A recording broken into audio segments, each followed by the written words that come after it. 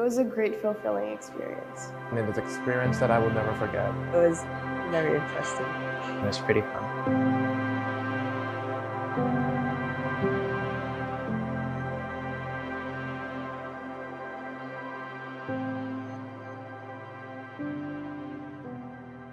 I am the Environmental Systems and Society, the ESS teacher here at KIS International School in Bangkok.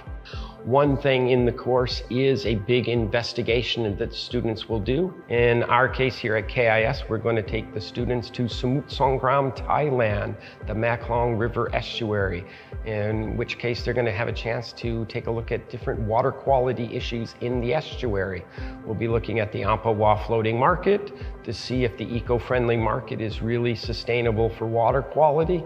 We'll also be at a fish farm to see, again, if fish farming is a sustainable solution to overfishing the oceans.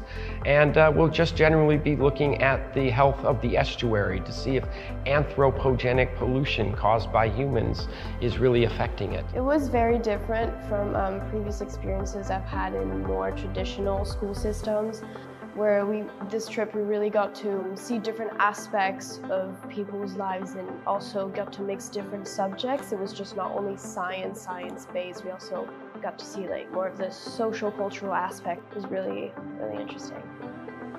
What I enjoyed the most was the experience of traveling to Amphawa. The best part of the trip was the journey, getting here by train and by boat and getting to Amphawa.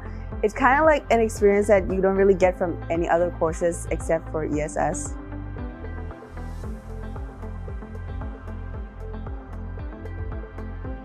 We looked at ecotourism and if it is really as sustainable as people say.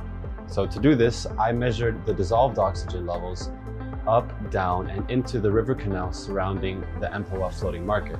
From this, I concluded that the Amphawa Floating Market is having an effect on the water quality, but not to an unsustainable amount. In the British and American curriculum, you see something that's called environmental science that sits really just as a science, but the IB teaches it as an interdisciplinary course. It's both about societies and the environment. And I think that distinction is really helpful for the students because we really see that the environment is something that we clean up when humans start to value it. And ESS in the IB really does take a look at political, economic, and cultural things that affect the science.